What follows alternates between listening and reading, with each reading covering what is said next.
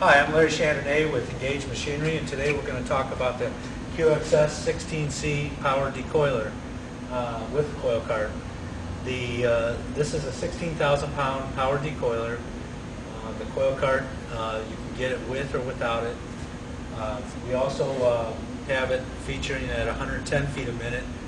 You can also get it at 145 feet a minute.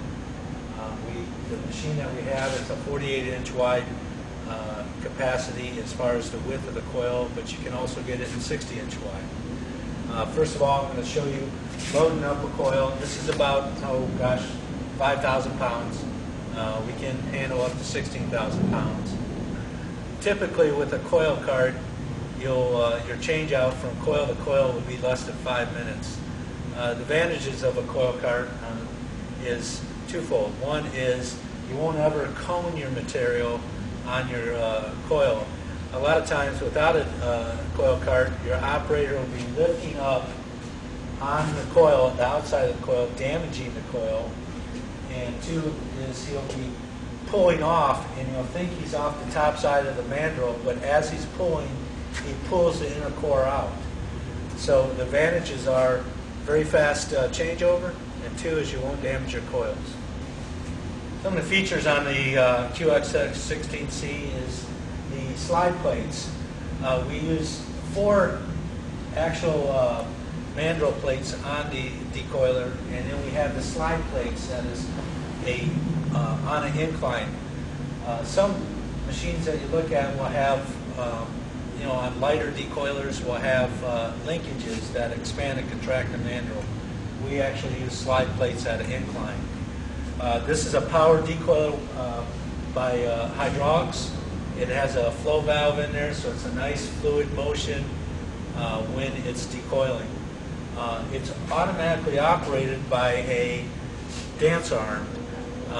There's different types of dance arms that you can get on decoilers. We believe in going with a physical dance arm rather than an electric eye. Electric eyes tend to get dirt and grime on them, and you constantly cleaning the photo eye. With this, it just actually just rides up and down based on the size of the loop, and it's a nice fluid motion. We also like it because it's not having an arm crossed and causing damage to the top side of the coil, which is the good side of the coil.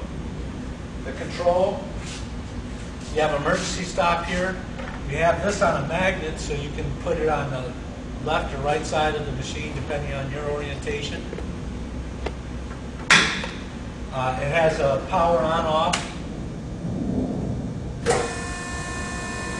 You also have manual and automatic mode, and up and down. That's pretty much going right to left. Next thing we're going to talk about is you have 2 pendants here. One is you have the manual to expand and contract. 2 is the direction. The other pendant for the coil cart to come up, you'll just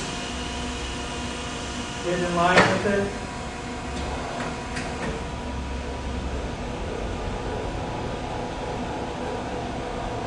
The operator just guides it in. Normally you would have your decoiler lined up with your roll former or your slip to width cut the length line, and it would just butt up against the back side of the mandrel.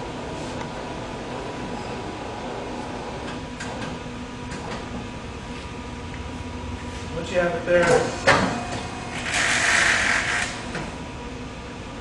you lower down.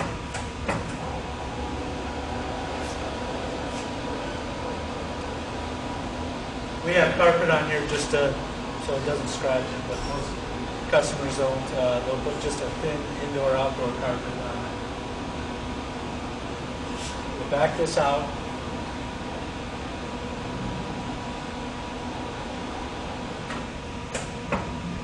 Then you'll expand the mandrel.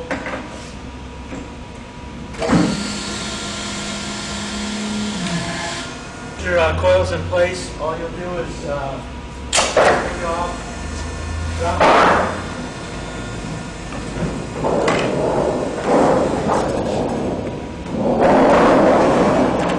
And feed into your device either a roll former or a slitter.